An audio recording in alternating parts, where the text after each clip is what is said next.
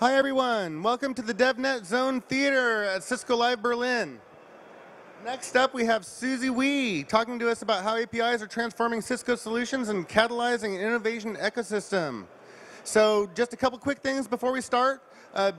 In the DevNet Zone we have several activities going on, as you know.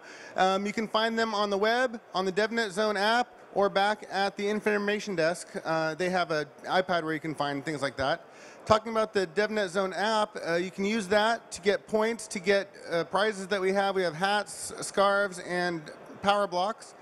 And also we have some surveys there, as you see. If you could please fill it out when the session's done and hand it to our friends in the orange vest or orange jackets back there, that would be great. And finally, if you have not signed up for DevNet, please do. It's free. It's great. There's learning labs, APIs. Just go to developer.cisco.com and you can sign up for free. All right. Thank you, Susie. Great. Thank you, Paul. OK, thank you, everybody. So today we'll be talking about how APIs are transforming Cisco solutions and catalyzing an innovation ecosystem. So as you can see, we're actually here in the DevNet zone. And what is the DevNet zone? So DevNet is actually Cisco's new developer program. It's actually been in effect for about 2 years. So the thing about DevNet is that before, Cisco had different efforts in developers, but it wasn't really kind of mainstream, didn't have enough critical mass behind it. And then what happened was we were actually really trying to evangelize to start out and really form DevNet. And so basically we said Cisco has a software strategy. Cisco has a software strategy. If you're going to be serious about having a software strategy, you need to have a developer strategy. Because really, developing software is about creating a larger ecosystem and really getting a set of developers around it. And that's how we started DevNet. So here, what we've done is thought about it in this way. So as we know, there's actually a really large portfolio of products that Cisco has. They actually span the Internet of Things, cloud, networking, data center, collaboration, security, and services. And what happens is these are actually very interesting building blocks for that are used to build out any infrastructure and really in delivering new applications and experiences as well. But what we wanted to do was actually take those building blocks, make sure that we start to create an API layer on top of it, and make that into a platform for innovation where other developers can come in and basically grow, and other developers can actually innovate on top of this. So in doing this, DevNet is about looking at the developer first. So DevNet is for treating the developer as the customer, where we're looking at the guy or gal who codes and really making sure there's the right resources for them. It's about creating the right and really vibrant developer ecosystem where, again, we can actually have larger solutions where not only does Cisco innovate, but really the larger ecosystem innovates. And we're about providing market opportunities for developers as well. Now, an interesting principle that we have in DevNet is that, first of all, innovation is catalyzed by a developer ecosystem through programmable platforms and APIs.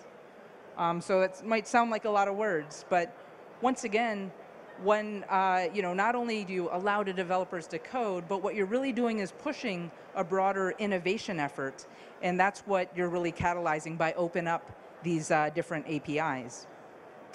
Now, overall, let's take a look at some of the innovation drivers that are happening in networking.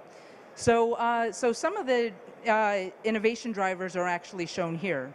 So first of all, there's the space of just networking itself. So right now, networking is undergoing, I would say, one of the biggest transformations in decades, where networking is actually now moving towards software. So we have software-defined networking. There's actually also things like network function virtualization. This really greatly changes how networking is done. We know that this transition already happened in compute, where compute moved to virtualization and software control. And that transformation is now happening in the network as well. Now, in addition to network programmability and APIs, there have been other types of innovation drivers, which is the cloudification. Okay, the cloudification of applications and services and how those are run. So clearly, the cloud is a very important element. The cloudification also involves the network itself in terms of really requiring the connectivity between different applications that span multiple data centers, across service provider networks, and these things that are all owned by different domains as well. So that's a really interesting innovation driver that's happened as well. The last area is that there's also now the network is evolving, and the network is actually impacting applications and experiences. So, not only is the network like providing the connectivity and the plumbing, for the network packets to move, but there's actually capabilities being built into the network that's actually allowing new applications and experiences to be built, and we'll be talking about some of that today. Now, in addition to the technology drivers, there's actually a whole set of changes that are going on in the developer experience as well. So there's a developer experience where there's developer tools and platforms that are available. So in this new world of programmability, of cloudification, new apps and experiences, there's a number of platforms, developer platforms and developer tools that are being provided. If you want to work in this new area, I wouldn't start from scratch. I would actually use these set of tools that are becoming available. Another shift that's happening in the developer experience is that not only is developing about developing, it's also about developing and deploying your software. It's about developing, deploying, and operating it. And so this is a big shift. So it's takes us all the way through DevOps. And then the last shift in the actual developer experience is that there's actually an innovation ecosystem. And once again, there's a broader ecosystem. The way that innovation gets done has actually been transformed, where there's of course a lot of innovation happening within companies and in different proprietary areas and different technologies. But in addition, a lot of innovation is happening in a broader open source world as well. And this larger community coming together is, again, another way to advance technology. So let's take a look here at one of these areas. So let's look at some of the new apps and experiences that can be created in the Internet of Things. So as we know, there's a big shift that's going on, right in front of us as we have the move towards the Internet of Things. And again, this is a new area that's coming too. And if we look at the Internet of Things, we can look at it as an evolution going from crawling to walking and then to running. When we look at crawling, some of the first IoT apps were about one thing connecting to one app and then giving experiences based on that. If we go over to the walk portion of this, then what we know for walk is that there's actually now many things connected to many apps. So there's starting to be some more growth in there. But as we move on, there's going to be a scaling that really takes part. And in the scaling, then what there is there's actually many things in many apps. But in addition, there's so much data that's generated, and this ends up being many times per second. There's a lot of real-time streaming data that's coming through. And once again, this is what's really needed in this whole new world of experiences. So this is an evolution that's happening. And then we're all together really working on making this real. Now, within DevNet, we actually have a number of innovation projects that we actually have in order to help developers do more things, or actually to showcase innovations that other developers have put, and then they want to showcase them. So we have something that we created called DevNet Labs, which is a place to show some of the innovations that are built on top of these platforms or built for developers. And we have one project that we have called DevIoT. And in this project, what we did was we asked ourselves, what is an IoT app? So if I asked you all, what's an IoT app? It's kind of interesting to think about, right? You know what a mobile app is, but what's an IoT app? And then if I said, go and build one, go and build an IoT app, then you'd have to think about, well, what would you do? So think about how you would build it. Well, if someone said to me, build an IoT app, what I would do is I would, kind of look on the internet. I would say, okay, let's get a Raspberry Pi or an Arduino. Let's grab that. Let's grab a few sensors. Let's try to make something happen. Let's get it. I wave my hand over this thing, and I make an LED light up.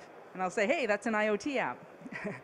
Well, of course, that's the first thing that someone would do, and that's actually a good example. And really, anybody can do this very easily these days. But that's only the beginning, right? So when we really talk about the Internet of Things, we can actually look at, let's just take this conference facility. Imagine that the infrastructure of this whole conference facility is Internet and IoT enabled. If it's IoT enabled, then there's actually sensors in different areas. It's detecting where people are going, it's detecting the environmental conditions, and then go ahead and analyzing that data, taking actions to really make interesting outcomes happen. So that's much more complicated than just going through and writing your little IoT app. Another question that we ask ourselves is, who's going to use that IoT app? And who's going to program it? Well, if we take this example again of the conference facility, then it actually might not be the software developer who's kind of in his corner writing these apps, but it actually might be used during operation, right? And actually the facilities folks or the conference workers or even yourselves as users might be the ones that are programming that infrastructure. So what we've done is we actually have a project called DevIoT, and what we've done is created a developer environment that makes it simple to create this type of IoT app. And let me show you a video of this.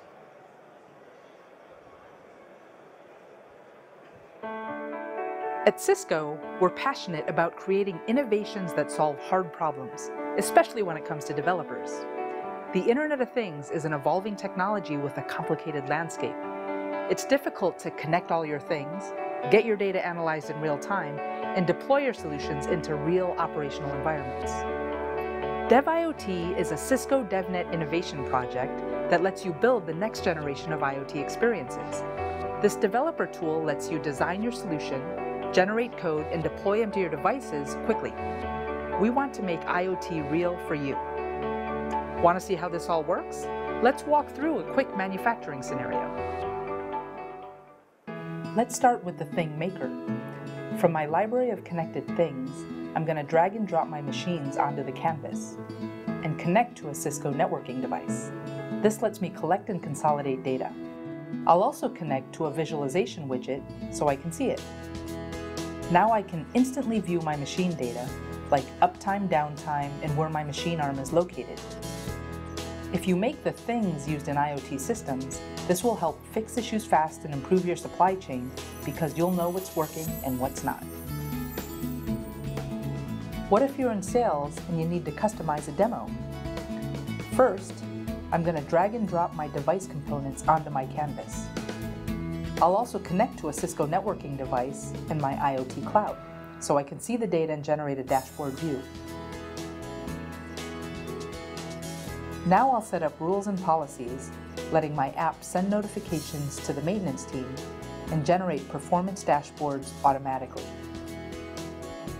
In addition, I want operators to get messages firsthand, so I'll connect to Cisco collaboration technologies like Spark and Tropo. Imagine doing a sales pitch and selling to your prospective customers with a physical solution demo. It's easy to use, intuitive to create, and more powerful to show. Let's imagine you're a facilities operator and you want to see the operations dashboard in real time. Now that I have my solution in Logic View, let's click on Map View. Here, I see the actual floor plan of my facility.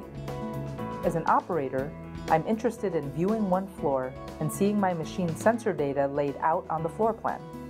Ultimately, this helps streamline my building operations, optimizing my dollars and energy in the long run. In all these scenarios, we're dealing with a real-life customer situation where easy, quick, and intuitive IoT solutions are necessary.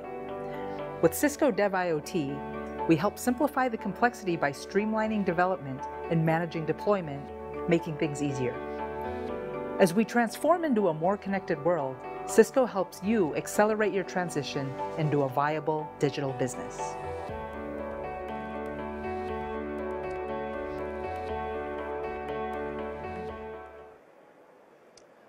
Okay, so what you see there is that, again, an IoT app is actually much richer than, the little Raspberry Pi or Arduino example.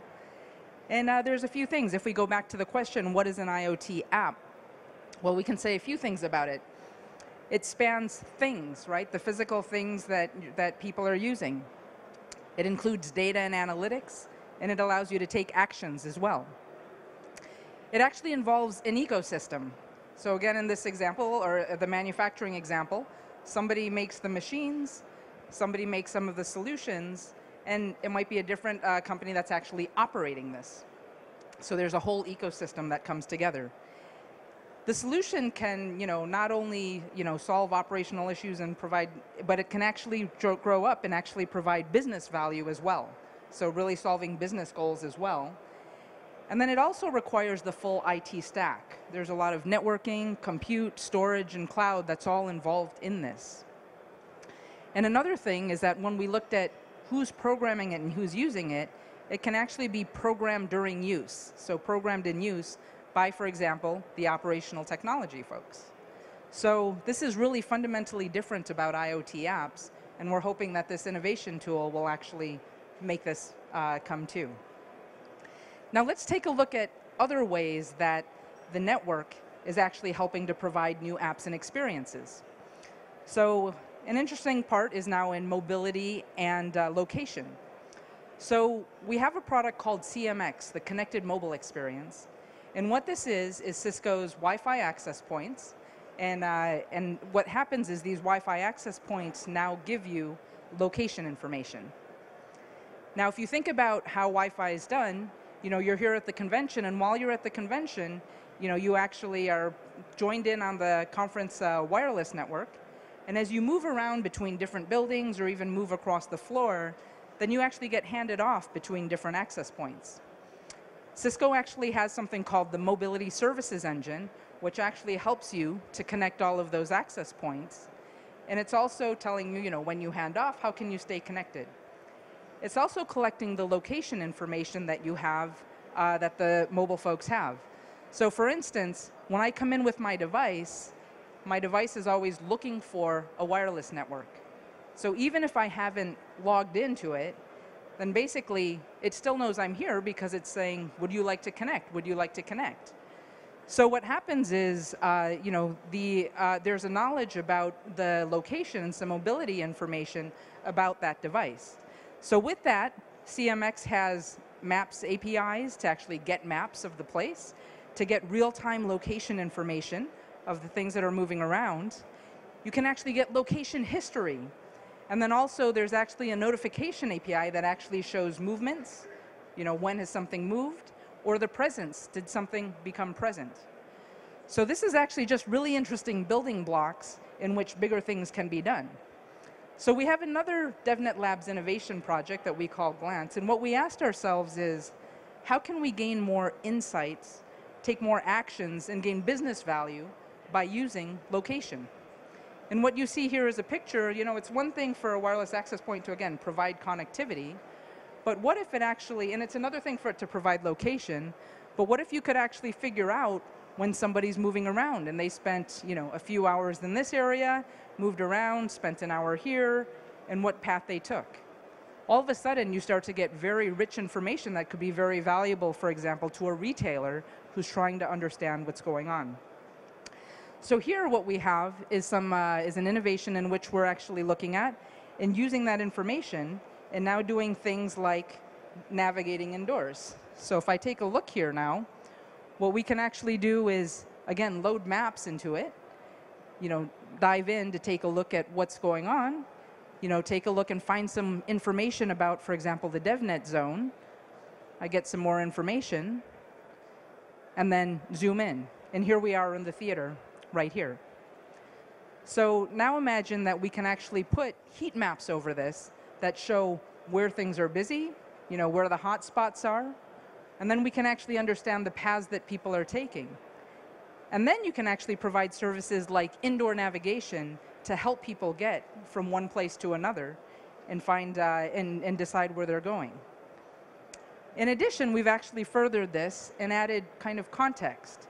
So an interesting problem that happens is that, when you're at a conference, you want to find somebody. You want to find the DevNet expert. You want to find the expert on location. You want to find the expert on the Internet of Things. Can actually have people register in and create a service like this where you can then go and see where the experts are, do a query, and actually find the right expert. So again, it provides a very interesting way to now just build up from location itself and provide some compelling services that are really important for people. So now let's take a look at some new apps and experiences in collaboration. So I think that there's a talk by Jens Meggers earlier to talk about some of the new collaboration technologies that we have. And there's actually some Cisco cloud collaboration platforms, and there's two of them. One is called Cisco Spark, and then the other is called Cisco Tropo. And what happens is this collaboration is really, can be viewed as an app itself, but it can also be viewed as a capability that's being built in on which other apps and services can be made. So just to dive into Spark a little bit, it includes a very rich way of creating groups, for groups creating rooms, and then in real time sending messages back and forth between these different, between the people in these different rooms. In addition, it integrates with voice and video and things there. But if we take a look at some of the APIs to do this, they're just some simple APIs which you can specify people and add people to groups and take them away. You can specify rooms and put people into different rooms, and then you can send messages into different rooms. So these are the basic building blocks. And let me just give you an example of a way that we've actually used it for our own internal operations. So we have an always-on service called the sandbox. So when developers want to write apps, they can actually use our sandbox to have a running version of a contact center, a running version of a live network with an SDN solution in there, and they can write apps to it by actually logging into this sandbox environment. Well, our team has to constantly monitor that to see if there's ever any issues or downtime, and if there's a downtime, then we have to actually get in there and solve that as quickly as we can. So what we've actually done is created a system by using these APIs where we're constantly monitoring our services, and we're using different services for that. And then when an issue happens, we just send a Spark message to the folks in the room, to the folks who can be responsible to fix it, and that allows them to get in on the call. In the past, that might have been automated and done through email, but when people are working, supposed to be monitoring over the weekends or at night, this is actually a messaging service is really a better way to actually get that kind of real-time notification done. We also have a service called Tropo. And Tropo is a voice and messaging service, cloud service that's being offered. And with Tropo, you can actually do things like make calls and send messages, do conferencing. You can send text messages. You can do things like record a message and say, hello, press or say 1 in order to go to the next operation. So there's actually a lot of very interesting capabilities that you can do for voice and messaging using the Tropo cloud service. It's actually much richer than what I said. It has things like services like number provisioning, voice calling, text messaging, advanced call control, and it has rich media controls using the Tropo cloud. Now, something that we actually want to announce here is that for this service, it was originally operated in the US, but can be used.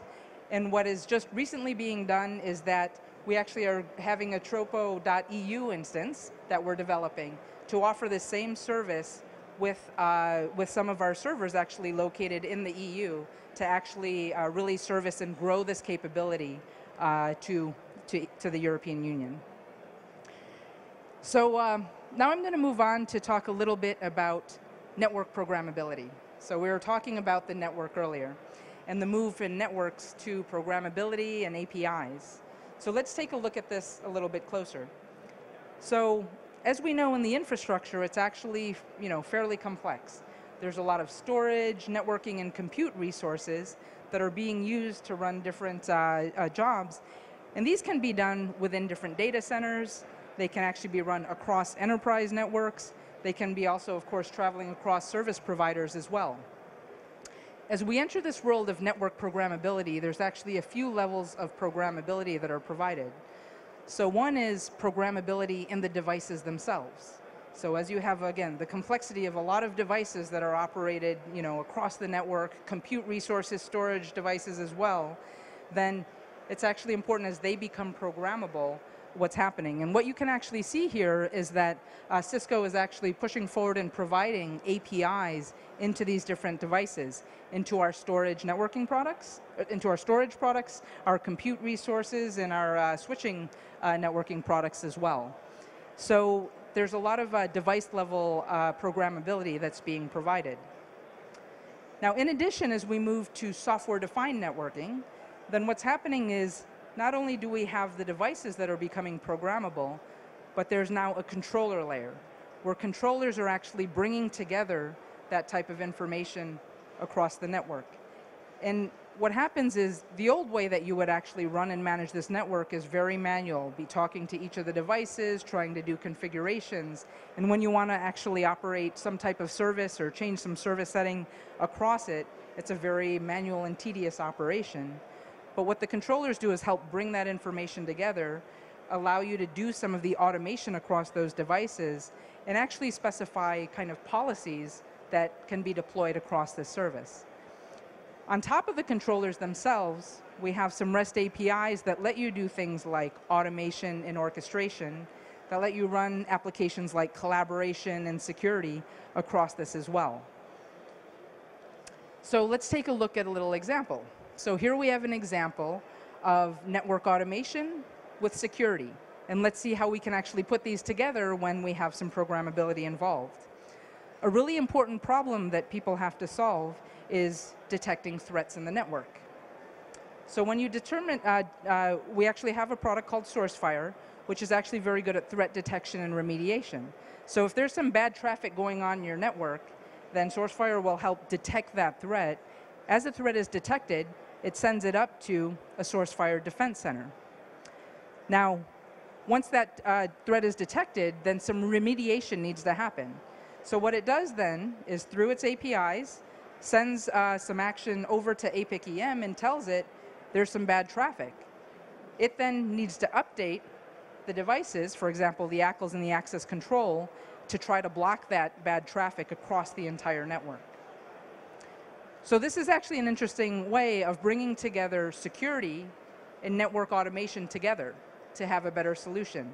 So the security is actually done by itself using SourceFire, which is specialized in that. But then you wouldn't ask it to then go and deploy it across the network. That's where APIC-EN comes in and actually does the automation to actually to do this. So again, it shows an example. I believe that Jeff Reed had talked a lot about the newest advancements in APIC-EM in his keynote. And this just gives a flavor of some of the power that's behind that. OK, so now also in this area of network programmability, there's a lot of efforts that we're doing in the area of open source, and that really the broader open source community is really doing to develop this. So, in open source, we know that, for example, in the compute world, there's efforts like OpenStack, which is really helping us as we go to a virtualized world of compute resources to bring software control and virtualization in the area of compute. Now, in addition, there's an effort called Open Daylight, which is actually bringing together virtualization and software control of networking. And then there's actually a project called OPNFV, which brings these things together.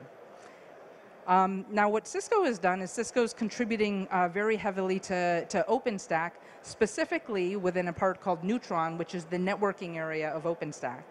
And for the networking portion of OpenStack in Neutron, Cisco's actually the #1 contributor to this effort. Also one of the top 5 OpenStack members, that's top 6 code reviewers as well. So very active in this area. Now in the area of Open Daylight, Cisco is actually also very active in its contributions, both in terms of the number of commits, really contributing quite heavily, as well as in the number of lines of code. And in addition, it's actually not only Cisco in these areas. It's Cisco, Red Hat, Brocade, the Linux Foundation. Many groups are actually working together to move these areas forward. Now, what's also interesting is something called OPNFV. So, we talked about the area of development, but then the move to DevOps and development and deployment. So what happens is OPNFV is an open source effort, in which case it brings together OpenStack and Open Daylight. And as it's bringing that together to both manage your compute, networking, and storage resources, then there still comes the question of how do we make these things run? And so what OPNFV is actually also adds components for integration, continuous integration and deployment, for doing testing on these systems as they're running as well, and really putting in requirements to make it real.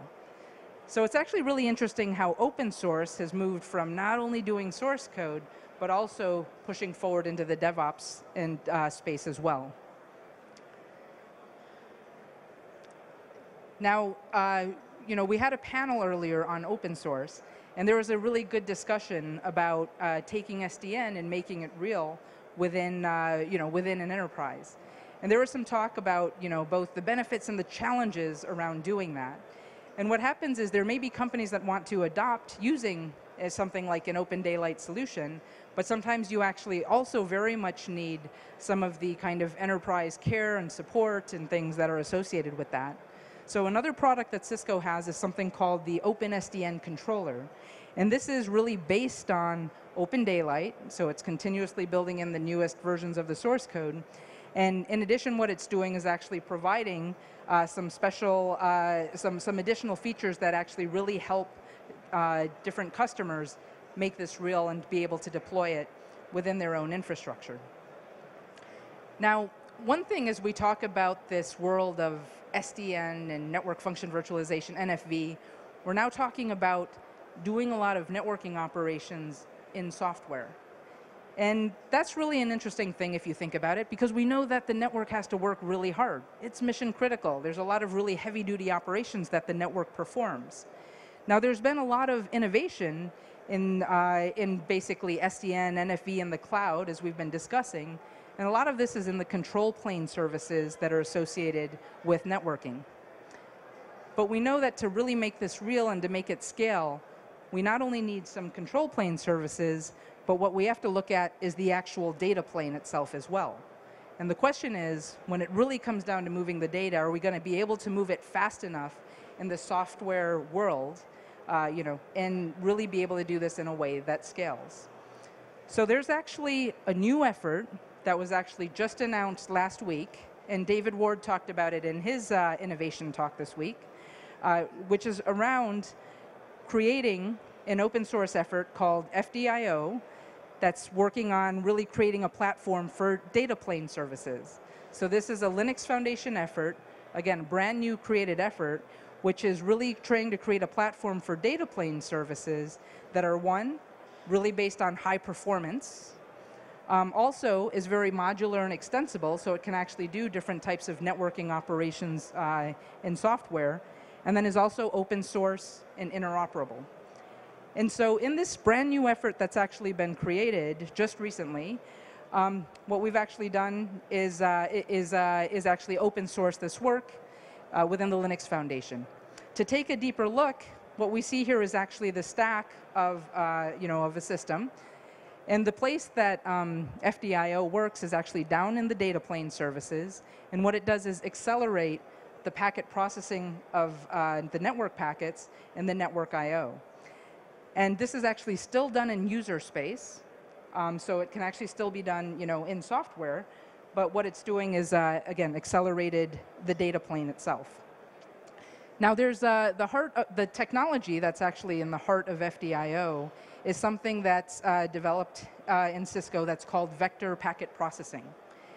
And what happens is, as you actually think about operating network functions in software, then you actually take a network that comes in, a packet, and process it. Take a packet, process it. Take a packet, and process it. But what FDIO is doing is looking at vector packet processing, where it's actually bringing as many packets together as possible, and then carrying it through its operations. And by doing this, we can actually get huge improvements in the actual scalability that happens when you're using these software functions. And when you're actually doing this, they actually continue to scale in a very big way. Now, FDIO works within the larger open source solutions in this way. So there's OpenStack with Neutron, which has a plugin into ODL, which is in the control plane. And then FDIO is down in the data plane to really provide those operations. And again, they can be used on bare metal, they can be used in a virtualized environment, they can be used in a container-based environment as well. So it's a very exciting new activity. To show you another place that we're actually working in open source, and this is where we're actually moving forward an innovation project that we call Next.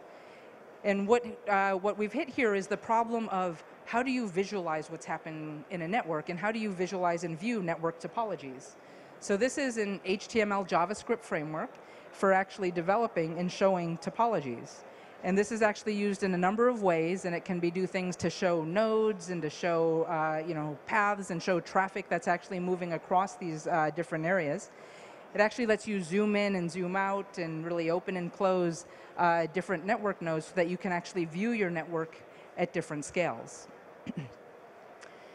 Now, we actually have provided this as a tool, and we've actually released it in this certain way. So basically, first, we actually developed it internally, and we made it a tool for internal use in some of our different products and research efforts really focused on using the Next UI toolkit.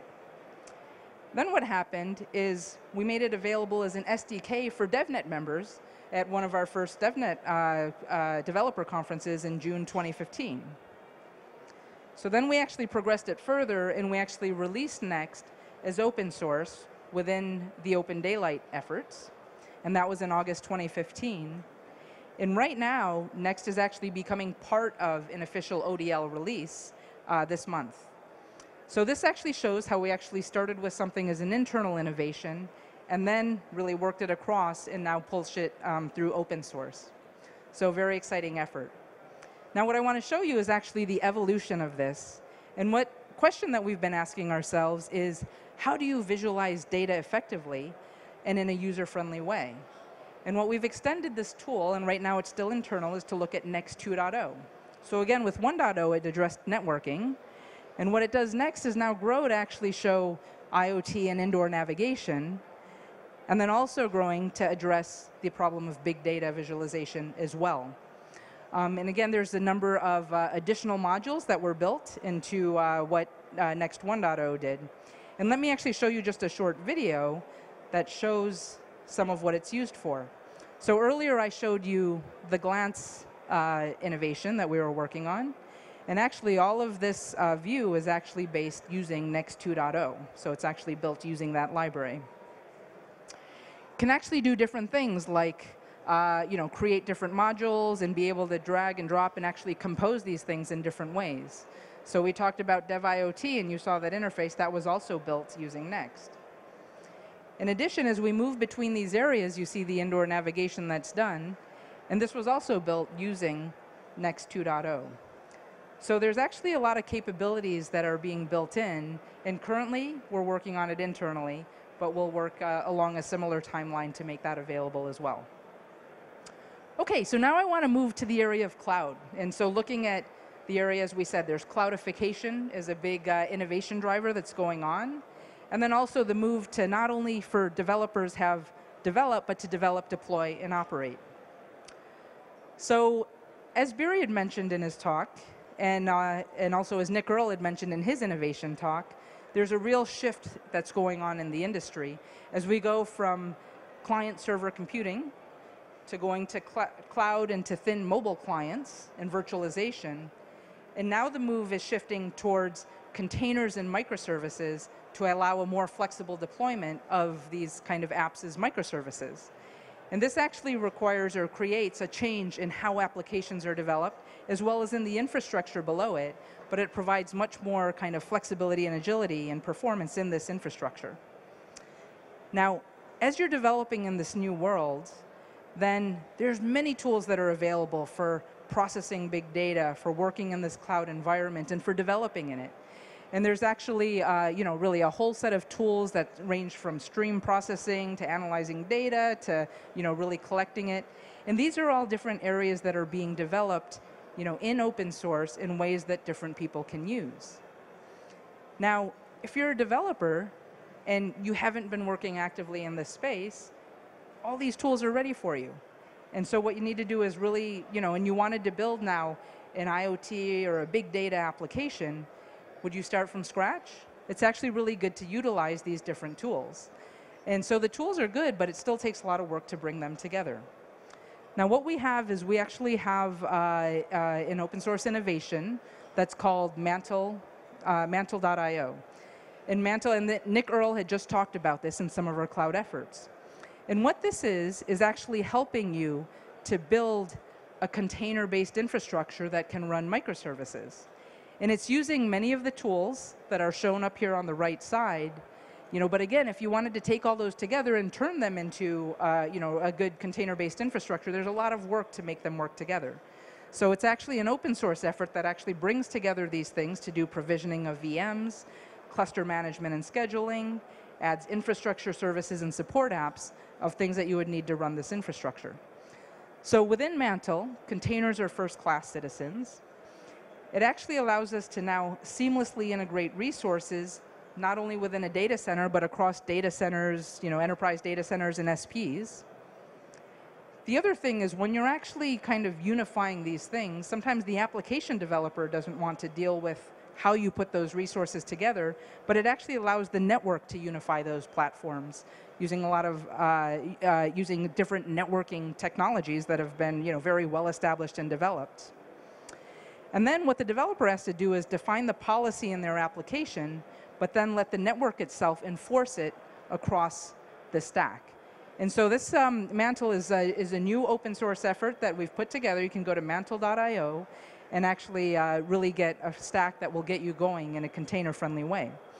Now, what's interesting is that there's actually different open source efforts that have really been made to be able to flexibly do virtualization and network control and resource management across a single data center.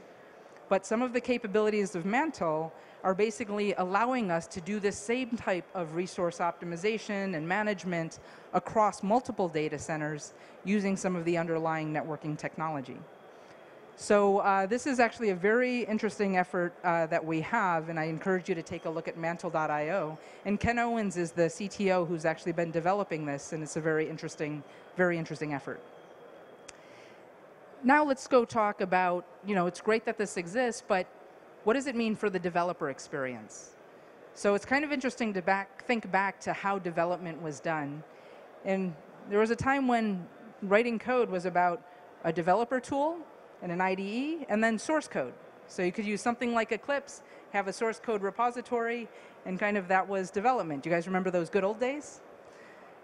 But then it's actually changed and evolved. So now it's actually then changed to involve not only developer tools and source code, but also continuous integration and continuous deployment. In addition, it's actually gone beyond that. So it's beyond the build and develop part to the deploy part, but now also to involve application orchestration, service assurance, and issue management. So now what you're doing is going from build to deploy to operate. And so this is actually now a much bigger development chain that you need to work on in this new cloud world. And what happens is there's a number of tools that are being available to really help in all of these different areas. And once again, the tools are very helpful, but now when it comes to a developer to use them, there might be still a lot of work to put these together. Now, in addition, when developers are working across these different domains, communication becomes very important as well. And it's important to have collaboration tools that, again, let the coders talk to the operators and things there. Now, once again, there's a lot of power in these tools, but we want to make it easy for developers. And what Cisco has done is created a project called Cisco Project Shipped. And what it does is create a developer environment for developers who want to write apps on this type of container-based infrastructure. So you can say that Shipped is actually the developer experience. It's the developer IDE for writing these cloud-based apps. And so what happens is it actually allows you to do things in both writing the code, doing the continuous integration and deployment, as well as the operations. And it looks complicated, but the key is that there's a developer experience that allows you to do this very easily. You actually walk through a wizard, specify the types of environments that you want to run, the place that you want to deploy it, and you can actually go from your code to get your code into production within 5 minutes. And so this is actually on ciscoship.io, and you can actually get it from the DevNet page as well, and really learn about how to really take out the complexity. And all of these underlying tools are being used in here, and Mantle is actually underlying it as well. So you can actually quickly get going and work in this way. So, so that actually shows you like quite a few different areas that we've actually worked through. And what we can see is that the landscape has changed quite a bit. And we know that with DevNet, what we're really trying to do is really enable the developers. And so let's take a look at the mission of DevNet. So when our vision is to really be able to help developers build solutions and grow their careers. Because as we said, it's really all about the developer ecosystem, and it's about the developers themselves. Now, when we first started DevNet, we thought that we're building a developer program, it's all about coding. And of course, that's important. We want to provide tools and let people code and let the ecosystem develop. And then when we had our first developer conference, we actually created a lot of learning materials so people could learn the newest technologies, learn the latest coding technologies, as well as networking technologies and collaboration technologies as well. But it turns out that a huge value proposition of DevNet that our developers were interested in was actually in the learning. So, really, DevNet is working across all of these different areas. And then developers also need ideas on the different areas that you can work. And I hope that today I showed you some of the Inspire, some of the different innovations that kind of give you a feeling for what can be done when you have different platforms that have APIs exposed as building blocks that are now available to you. So we have DevNet Labs for that. In addition, in DevNet, there's the learning portion. And it turns out that a big part of what was interesting to developers is teaching them to code. So we have a set of coding classes called Coding 101 and 102, up to Coding 201 and 301. And these are helping people to get familiar with REST, to get familiar with JSON, to use Python, and put all of these things together. So this is a full set of coding classes. And what's interesting, if you look at a network operator who wants to learn about SDN so that they can make it real within their environment, well, the network operator has been awesome at networking. And it's an awesome technologist running mission-critical networks, just really an amazing skill set there. But they probably haven't coded as their day job for about 10 or 20 years. So how do you take that technical person and let them learn about it? Well, they can actually do it through these coding classes and learning labs. And they not only learn about how to code by going off and, say, learn to code and write a web page, but they learn about how to code by making calls to a running version of an SDN network with routers and APIC-UM, and then making REST calls to get the information about the devices in the network or set a policy within the network. So it's a very interesting way for people to learn. In addition, there's a set of online learning labs which are helping people, again, take these coding classes and to learn about different types of APIs. And what this is doing is helping people springboard from where they are to, once again, getting to a new domain. So it could be a network operator getting to the area of being able to work in software-defined networking and automation and orchestration. It might be taking a developer and then springboarding them in collaboration and springboarding them to be able to use cloud collaboration as well. So that's another feature. In terms of coding, there's more and more technologies that we're bringing in and trying to make those available to developers. And just recently, we've actually brought on 15 new Cisco technologies into DevNet to make it accessible for our broader developer ecosystem. In addition, I told you about the sandbox, which is real-life systems that are running and allow developers to go and develop on them. And these are the new ones that we've deployed. So overall, the evolution of DevNet has been, quite interesting. We didn't know what the interest would be, but what we're finding out is developers are hungry. Developers want to innovate. Developers want to really create in this ecosystem. Our DevNet membership started with about 50,000 people a couple of years ago, and it's actually already grown in these 2 years to 370,000 developers. We have DevNet zones within Cisco Lives, which are developer conferences within the larger Cisco Live conference. And we've had that in every theater. We've created a developer portal at developer.cisco.com, which brings in 230,000 average page views per month. So people are hungry. We've onboarded new product sets, we have new learning labs, and we're having hackathons all the time for folks. And then a new thing that we're going to be doing is really looking at communities of interest to help people develop. And we're actually launching a DevNet Women in Tech community, as well as a DevNet Kids community to help there as well. So you can actually find more and join DevNet at developer.cisco.com, and it's free. So please do go there and join. So just in summary, I know that we've covered a lot of topics here. And we covered a lot of topics in these different areas, but maybe this can mean more. So first of all, in the area, again, of network innovation drivers, we talked about the shift in software, in networking, to go from networking to have software control and network function virtualization. So we talked about the move to network programmability. We showed that example there. And we showed this also in terms of APIC-EM and the device level programmability and the controller level programmability that we're providing, as well as the open source efforts in this area. We talked about cloudification and the move to new new environments that involve the cloud. And as we're looking at this area, we actually have tools that are really focused on containers and microservices to provide more agility in this cloudified world, but then providing tools that actually help people develop in these areas. We have new apps and experiences that are now enabled by the network, whether they're in location, collaboration, and the Internet of Things. So it's very exciting about the capabilities that are being provided by the network in terms of these new apps and experiences. And then we talked about the developer experience and how that has really progressed, starting from the developer tools and platforms, and there's many new ones that have come up in just the last couple years, but then really making those in a way that's easier to use for you. We talked about how development has changed from just developing to develop, deploy, and operate. And once again, all the tools available there. And I hope that we showed overall that developers and developer platforms are not just about development, but it's about creating a larger innovation ecosystem so that different solutions can come together and provide more value to customers. So this has been really the key, and Cisco is very committed to working towards this innovation ecosystem by, again, exposing APIs and providing an innovation platform that the broader ecosystem then can come together and innovate in. Thank you very much.